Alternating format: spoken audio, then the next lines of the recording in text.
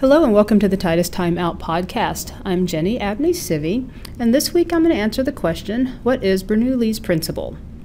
If you've ever had a chance to talk to our now retired Chief Engineer Leon Klustra, then you've heard about Bernoullis Principle. If you haven't heard about it, at its simplest, Bernoullis Principle says that for an incompressible fluid, when the velocity increases, the static pressure decreases, and vice versa. If the velocity decreases, the static pressure increases. It's really the basis of much of the HVAC industry.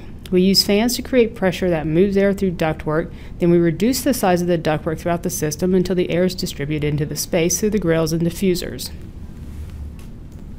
So Bernoullis equation looks like this: V squared divided by 2 plus GZ plus P divided by rho equals a constant. So now stay with me here, we're not going to do a lot of math. V is velocity,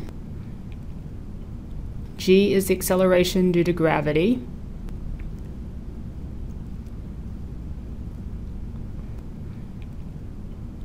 Z is the elevation,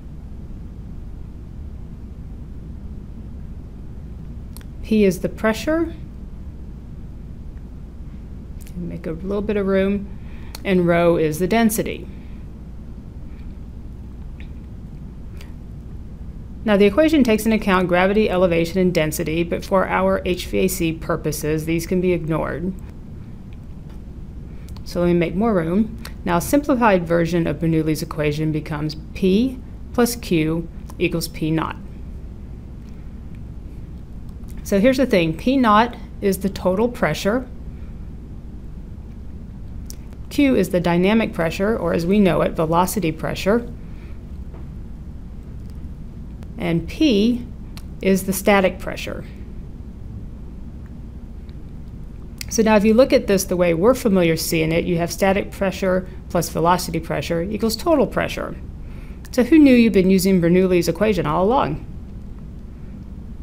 So if we look at some ductwork, and let's say we have 1 inch total pressure, 0.4 inches of velocity pressure, and 0.6 inches of static pressure at this point in the ductwork, and then we reduce the ductwork down and say over here we still have 1 inch of total pressure because that hasn't changed, but now let's say our velocity pressure has gone to 0.7 inches and the static is 0.3.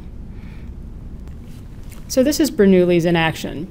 As the diameter of the ductwork decreases, the velocity increases, and if you remember from that very first equation I wrote kind of at the top of the page, we can't see it now, if velocity increases, static pressure decreases. And if you look at it in the other direction, say you're going from the small end to the larger end, you would go from 0.3 static pressure to 0.6 static pressure, and if you remember from a previous podcast, this is known as static regain. So by changing the size of your ductwork, you have increased your static pressure, or regained static pressure. So that's the Bernoulli principle. Don't forget to subscribe to our YouTube channel, and thanks for taking the time out with us.